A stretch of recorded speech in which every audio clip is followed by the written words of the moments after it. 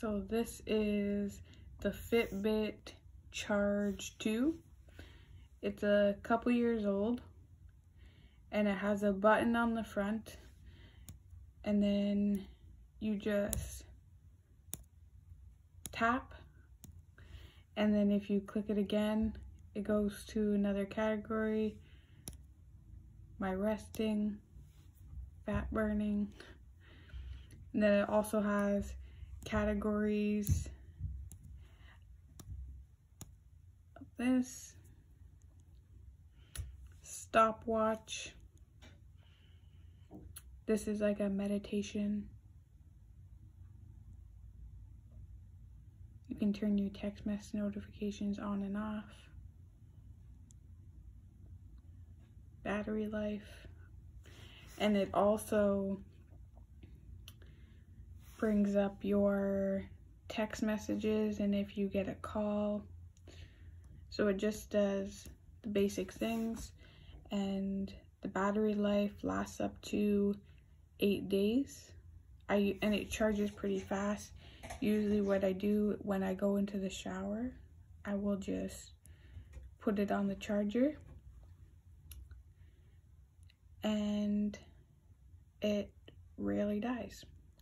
It will also track your sleep, and it all comes up on the Fitbit app.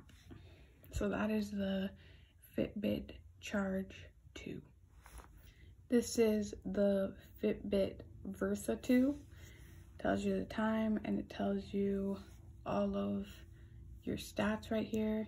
So there's no clicking, you just get everything right there. And this just turns off and on.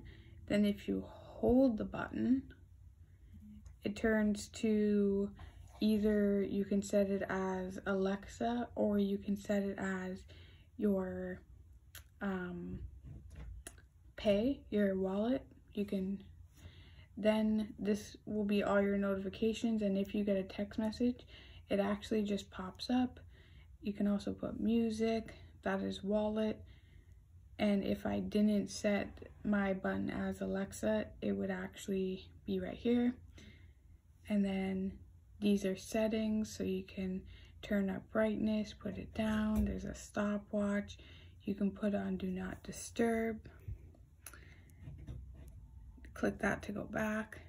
Then you slide to the left. You have exercises, timer, alarms, Spotify, music apps, settings, weather, and you can set different apps through the Fitbit app. You can put apps, which kind of apps you want. Calculator, Uber.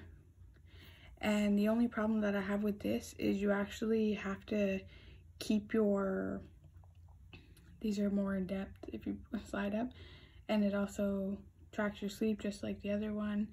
But the only thing that is problem is that you have to keep your Wi-Fi on your app turned on the whole time, or things will not work. So you can see Alexa saying connection lost because I didn't set up my phone so that the Fitbit app is always on and always being synced to connection.